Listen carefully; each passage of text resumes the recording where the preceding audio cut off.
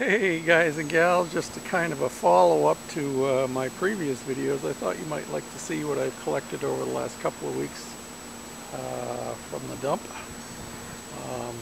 I actually have two of those white vinyl chairs. That one's cleaned up mostly. The other one isn't cleaned yet. Got three of those post lamps, and two of them are going to go over on the post at the end of my walkway. And of course, you know about the Craftsman lawnmower. Got it cleaned up.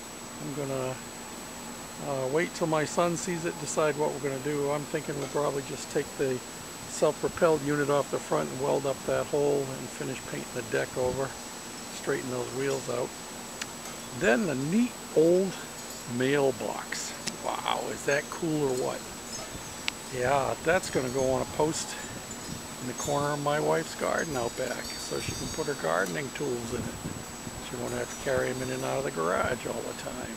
How cool is that? And then finally, we have that really nice Rubbermaid rubbish container. And I mean, that thing is, it's made out of that Tough Stuff plastic, and it's tough. I've cleaned it up, so it looks really good. And it has straps inside it to hold the bags and the whole 9 yards. So yeah, it's been a pretty... Oh, I almost forgot. Did you see that sign? The Milwaukee Road.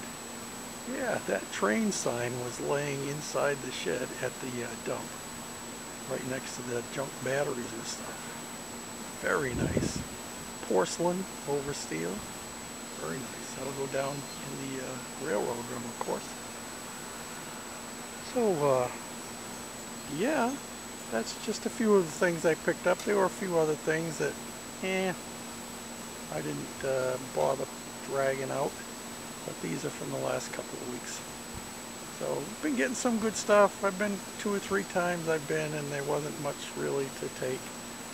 But, yeah, a little here, a little there, and it all helps, you know. Well, thanks again for watching. Bye now.